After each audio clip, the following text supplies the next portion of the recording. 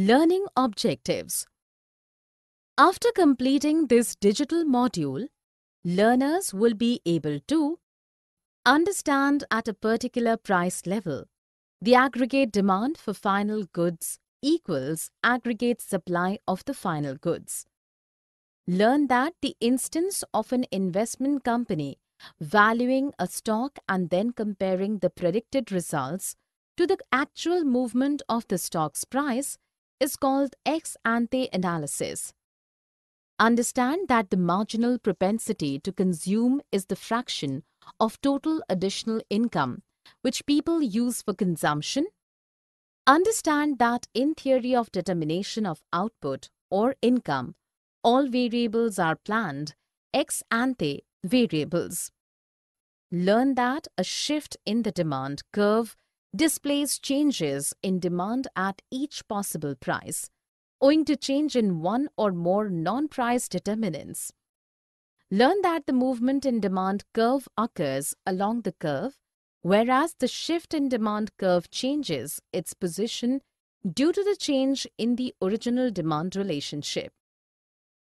Understand that a shift in demand curve occurs due to the changes in the determinants other than price, for example, the things that determine buyers' demand for a good rather than goods price. Understand that if there is change in values of autonomous consumption or in autonomous investment, it will cause change in equilibrium, output, and aggregate demand. Learn that many governments in developed nations have been introducing fiscal austerity programs, cutting spending and lifting taxes in a bid to lower their budget deficits. Ex ante and ex post. The ex ante and ex post measures. The ex ante is a Latin word which means that one needs to look at future events based on possible predictions. An example of ex ante analysis is when an investment company values a stock ex ante and then compares the predicted results to the actual movement of the stock's price. The ex post is another Latin word which means that one needs to look at results and events after they have occurred. Companies attain ex post data to forecast future earnings. The ex ante consumption and investment.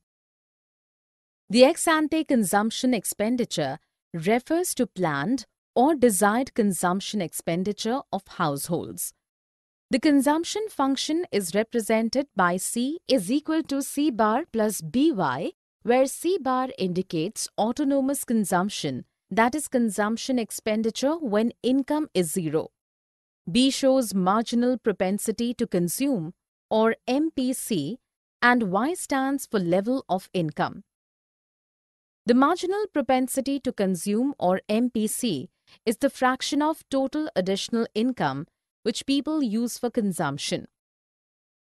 We can get it by subtracting the marginal propensity to save MPS fraction from 1.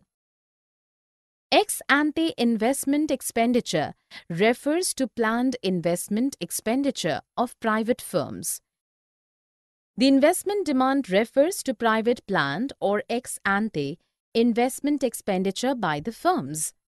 Again, it should be kept in mind that in theory of determination of output or income, all variables are planned ex ante variables.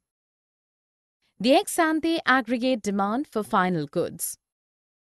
In a two-sector economy of the household and firm, the ex ante aggregate demand, or AD, for final goods is the sum total of ex ante consumption expenditure, or C, and ex ante investment expenditure, I, on the final goods. That is, an economy gets in equilibrium phase when the aggregate demand is equal to aggregate supply, that is AD is equal to AS.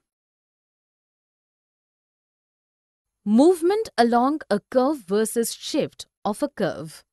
Movement along a curve. The movement along the demand curve depicts the change in both the factors, that is the price and quantity demanded, from one point to another. The movement along the curve can be in any of the two directions. A.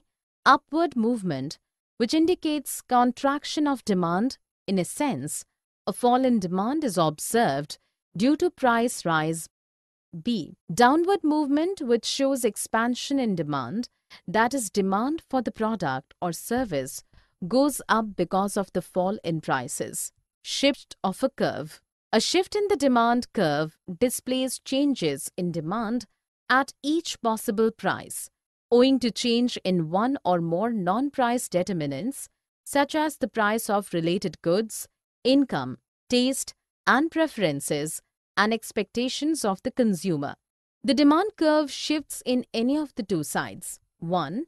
Rightward shift, which represents an increase in demand due to the favorable change in non-price variables at the same price.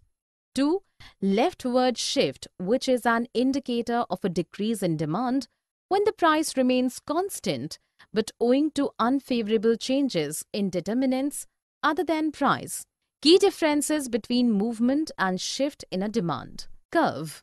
The movement in demand curve occurs along the curve, whereas the shift in demand curve changes its position due to the change in the original demand relationship. Again, the movement along a demand curve takes place when the changes in quantity demanded are associated with the changes in the price of the commodity. But a shift in demand curve occurs due to the changes in the determinants other than price, that is, things that determine buyers' demand for a good rather than goods price. The short-run fixed price analysis of the product market. Aggregate demand curve. At a fixed price, the value of ex ante aggregate demand for final goods, that is AD, has been equal to the sum of total ex ante consumption expenditure and the investment expenditure. Under the effective demand principle, the equilibrium output of the final goods is equal to ex ante aggregate demand. The vertical axis represents the price level of all final goods and service. The aggregate price level is measured by either the GDP deflator or the CPI.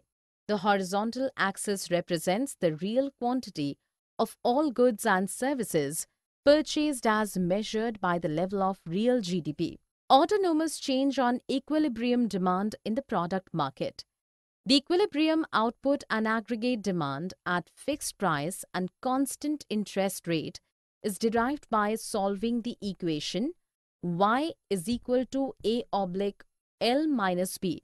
Clearly, value of y will depend on values of a, that is C and L, and b, that is MPC. Thus, if there is change in values of C, that is autonomous consumption, or I, autonomous investment, it will cause change in equilibrium output and aggregate demand. When autonomous investment increases, AD1 line shifts upward and assumes the position of A2 line, which intersects 45-degree line at E2, making it a new equilibrium point. Thus, E1F measures the amount of excess demand. The new equilibrium values of output and aggregate demand are OM2 and M2E2 respectively. They are greater than their initial values because of investment multiplier effect. Multiplier mechanism. Many governments in developed nations have been introducing fiscal austerity programs, cutting spending and lifting taxes in a bid to lower their budget deficits. If the multiplier is 0.5, then an initial government expenditure reduction of 1% of GDP reduces real output by 0.5%. Summary. Let us summarize what we have learned. Consumption usually denotes what people had planned to consume during the same period. Similarly, investment means the amount a producer plans to add to their inventory. Since consumption is the complement of savings as the additional income of the economy is either put into additional savings or used for extra consumption by the people. If we subtract the marginal propensity to save from 1, we get the marginal propensity to consume. Aggregate demand for final goods consists of ex ante consumption, ex ante investment, government spending, etc. The rate of increase in ex ante consumption due to a unit increment in income is called marginal propensity to consume.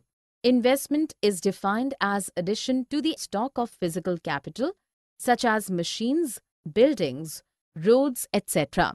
That is, anything that adds to the future productive capacity of the economy and changes in the inventory or the stock of finished goods of a producer. If quantity supplied is either in excess of or falls short of quantity demanded at this price will change because of excess supply or demand. The rate of increase in ex ante consumption due to a unit increment in income is called marginal propensity to consume. For simplicity, we assume a constant final goods price and constant rate of interest over short run to determine the level of aggregate demand for final goods in the economy. And in